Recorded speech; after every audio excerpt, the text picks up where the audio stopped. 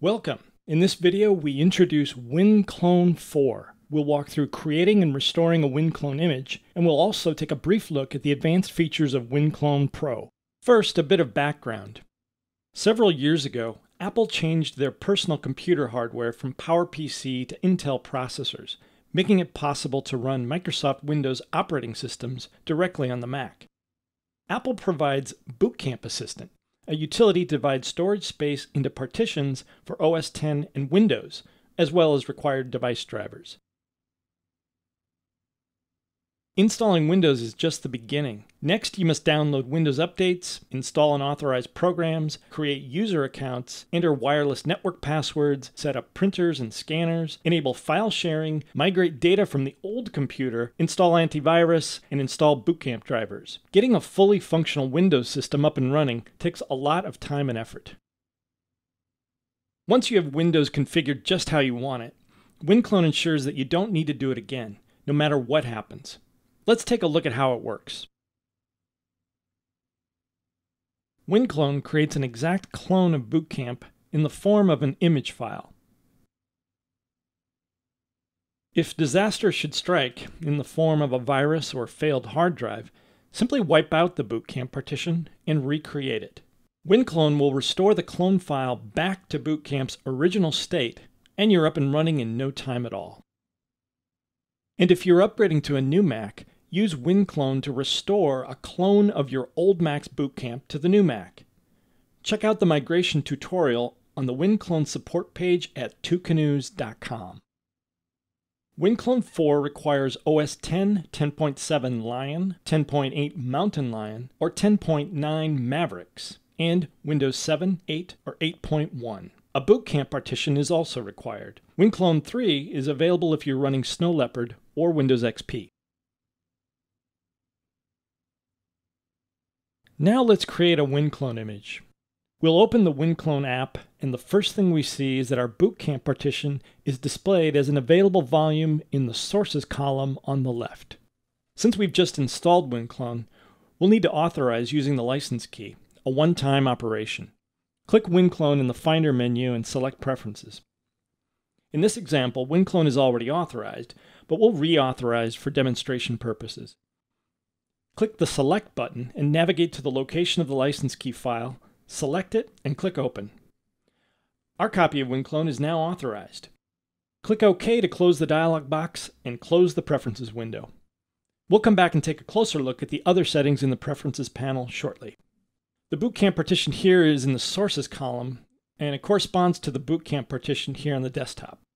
When we select the Boot Camp partition, the Destination window changes to the available option, which is to save to a Winclone image. Detailed information about what options are available, depending on the selected source, are provided under the Destination window. We'll select the Save Image, and the Save Image button at the bottom becomes active. Before we save the image, we'll use Winclone to shrink the Windows file system, so the resulting image can be restored to a smaller Boot Camp partition if necessary. This step is optional, but if there's a chance that you'll restore the image to a smaller Boot Camp partition, you'll want to first shrink the file system. Click the gear icon in the lower left corner and select Shrink Windows NTFS File System. Authenticate with your credentials and click OK. A dialog box will confirm. Click OK. The file system is being shrunk down now. Let's slide the Sources column over to get a better look at the Boot Camp information. Later, we'll expand the file system back to the original size using the Expand Windows File System option. Let's see what changed in Boot Camp after shrinking the file system. The partition size is still 34.91 gigs, but the file system is only 13.03 gigs. Winclone excluded the free space to reduce the file system by over 20 gigs. We'll click the Save Image, and then click the Save Image button at the bottom.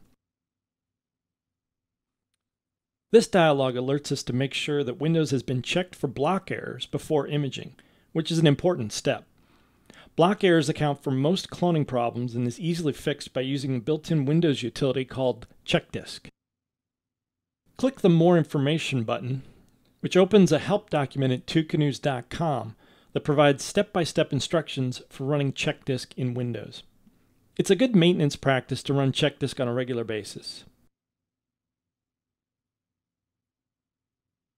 So now we're ready. We've selected Save Image as the destination, and we'll click Save Image. And we'll save it to the desktop for this demo. And we'll give it a descriptive name, Win7 Shrunk Boot Camp. And click Save.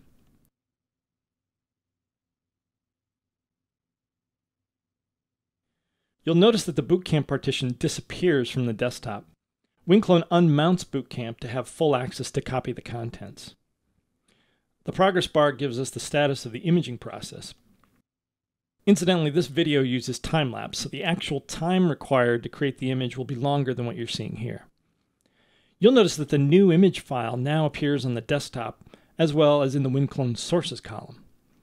Later, when we walk through the Boot Camp restore process, we'll use the Winclone image as our source for the restore.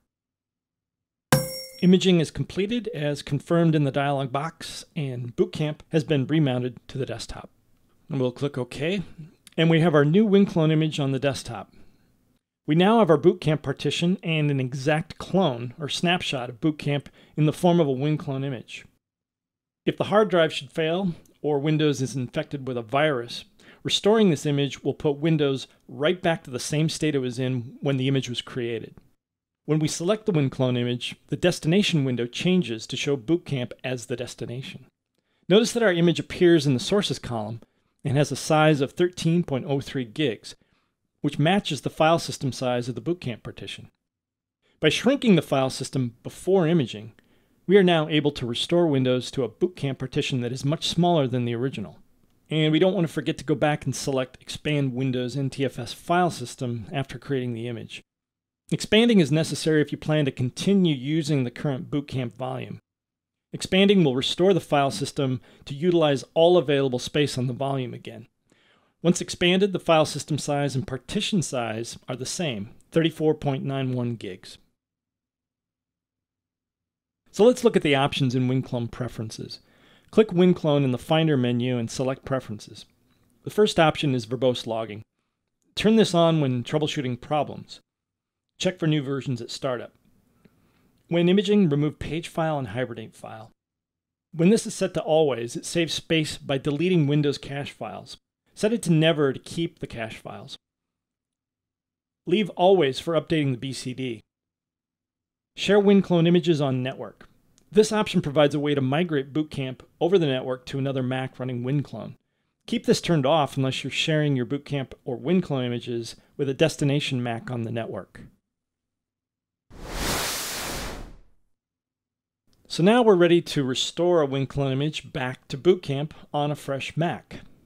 We have our Winclone image on the desktop ready to go. So let's open Winclone to see what we've got.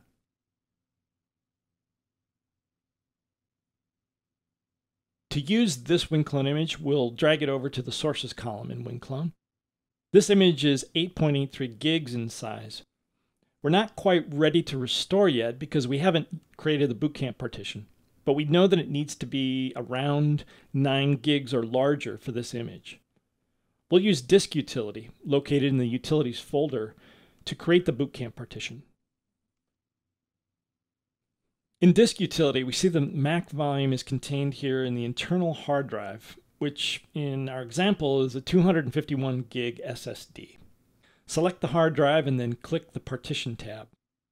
Here we see a single Mac partition that uses all of the available space on the hard drive. Click the plus sign at the bottom to add a new partition. We can adjust the partition sizes by grabbing the divider and dragging it up or down. Click inside the new partition to select it, and the size will display under partition information on the right. We'll just drag this down until the new partition is about 30 gigs.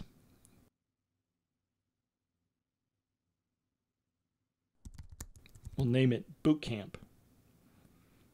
The format should be set to MS-DOS FAT for now, but you could use EXFAT if you choose. We can't create an NTFS volume because Disk Utility doesn't support creating NTFS volumes, but it really doesn't matter because when we restore this image with Winclone, it's going to overwrite it with NTFS of the original image. If your Mac uses a Fusion drive or a 3 terabyte hard drive, do not use Disk Utility to create the Boot Camp partition. You have to use Boot Camp Assistant for that process. After clicking Apply and Partition, Disk Utility begins creating the Boot Camp partition.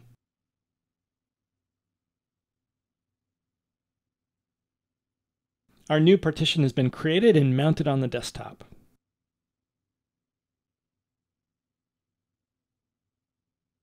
Quit Disk Utility and we're ready to restore our image. So now let's go back to Winclone. Our new Boot Camp partition is now available in the Destinations window, and the Winclone image is already present in the Sources column, so we're ready to restore. First, select your Winclone image under the Sources column. Then, select the Boot Camp partition under Destinations. Click Restore to Volume and click Restore.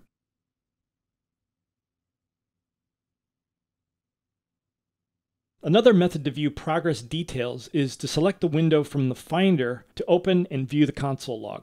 Type Winclone in the filter field at the top to display only Winclone console events. Our time lapse is in effect again, so actual restore time will be longer.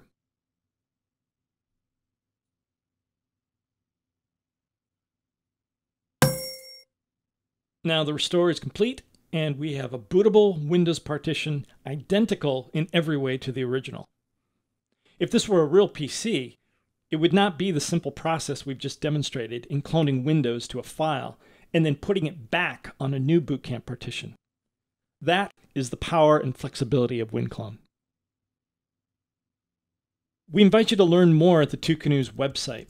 Point your browser to tucanoos.com/Winclone to reach the product page, and then click Get Help for support resources that include bi-monthly free webinars, an active support forum, and a wide array of tutorials on migrating Boot Camp, migrating from a PC to Boot Camp, shrinking the Windows file system, and using Winclone Pro in an enterprise environment.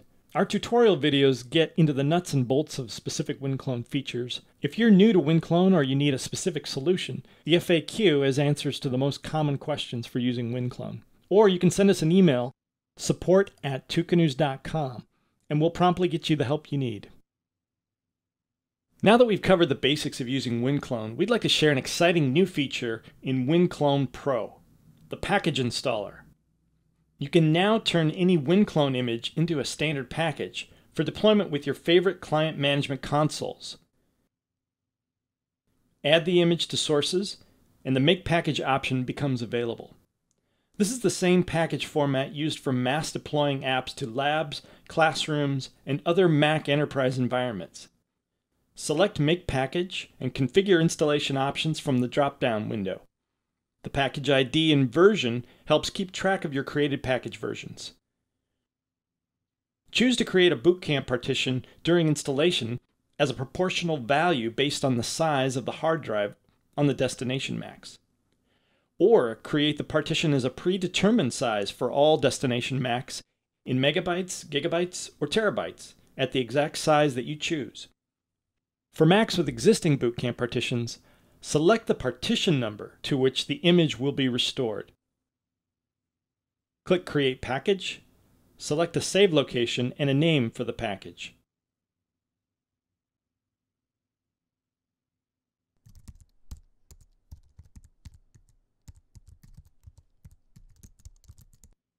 Click Save. Our time lapse shows faster than actual package creation time.